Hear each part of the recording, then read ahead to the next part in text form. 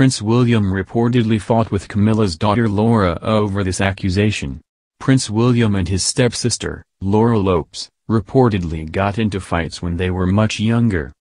In the book Harry and William, Behind the Palace Walls, royal author Katie Nicholl said that Prince William and Lopes used to argue non-stop at the start of Prince Charles and Camilla Parker Bowles' relationship.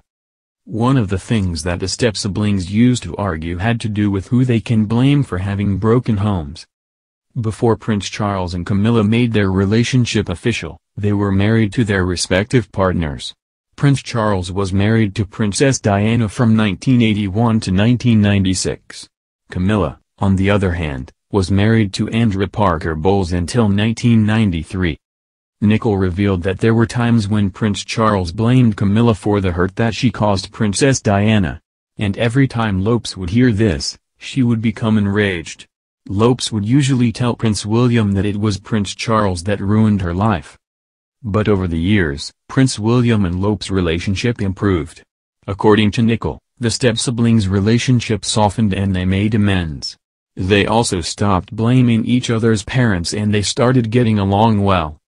Prince William, Kate Middleton, and Prince Harry attended Lopes' wedding in 2006. Lopes' daughter, Eliza, was one of the bridesmaids at Prince William and Middleton's royal wedding in 2011. Meanwhile, Prince William also made headlines this week amid claims that he requested Prince Harry to move somewhere safer. A source told Us Weekly that Prince William is aware that moving to a different country is not easy for his brother or anyone else. During the royal siblings' recent conversation, Prince William reportedly advised Prince Harry to return to London or relocate elsewhere. At the end of the day, Prince William is reportedly concerned about his brother's well-being and safety, especially with the ongoing riots in the United States. The insider said that the Duke and Duchess of Sussex were very excited to move to Los Angeles in March. However, they didn't expect things to be chaotic in the country. Following the lockdowns in the United States, a curfew has also been imposed due to the riots and lootings taking place everywhere.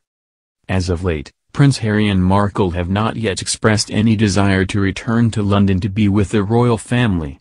They are still residing at Tyler Perry's $18 million mansion in Beverly Hills.